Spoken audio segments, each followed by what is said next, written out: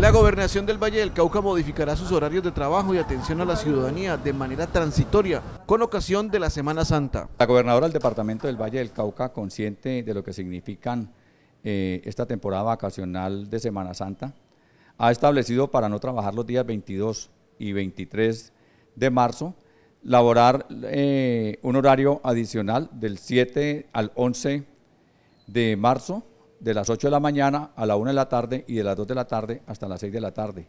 Los días sábados 5 y 12 de marzo se trabajará de 8 a 12 meridiano para compensar los días martes y miércoles santo, que no se elaborarán.